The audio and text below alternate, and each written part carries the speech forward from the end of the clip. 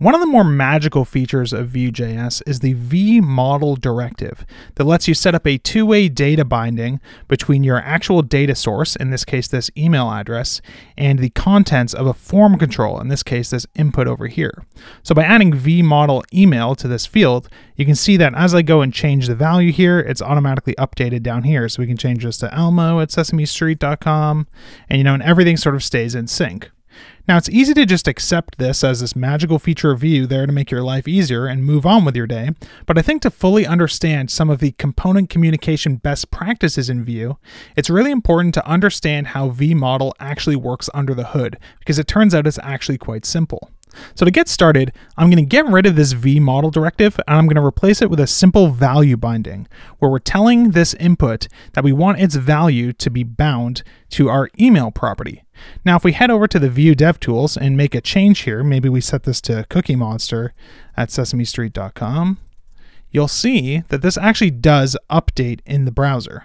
So the form input's value is still bound to our email field. The difference, though, in this case is that if we go and try to make changes here and type something else, you can see it doesn't reactively update in our data. So the changes that the user is making are not being sent back to our component, and we're not able to keep those pieces of data in sync.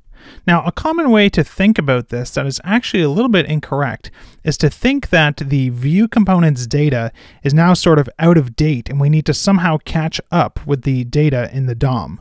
Sort of like the DOM and the Vue component state are sort of equally important, and they're always trying to catch up with each other and make sure that they're synchronized.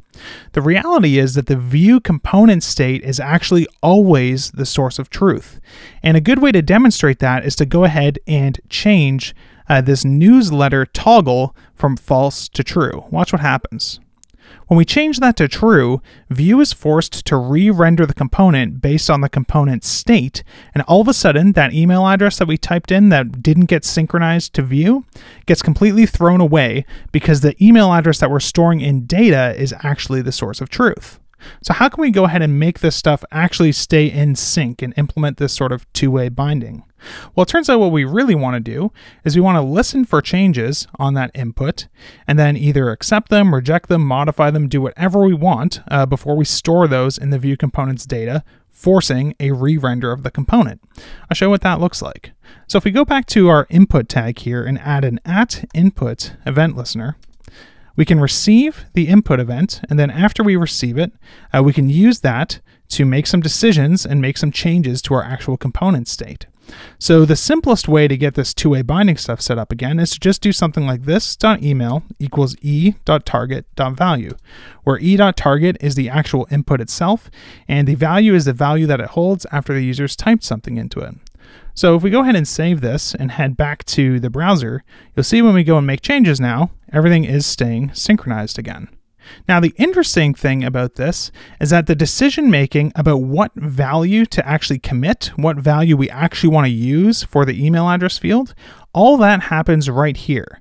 So we're not forced to just accept exactly what the user typed. We can modify it if we want to before we store it in this property, and that's going to be reflected in the DOM state. And that's how you build things like input masks in Vue. So say, for example, we wanted to force the user's email to all be uppercase.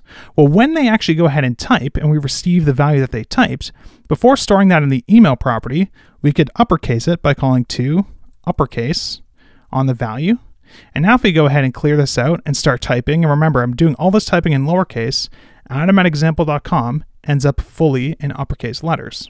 So that's how vModel works under the hood in Vue. It's as simple as a prop that gets sent in that specifies the value of the input, and then an event listener that's listening for changes and deciding what to do with that new data. vModel, all it does is just take the exact value the user entered and store it in state. But there's nothing stopping you from storing a different value or modifying the value or doing anything you want, because the actual component state is the source of truth, and the actual DOM is always going to be re-rendered to match that source of truth anytime the component state changes.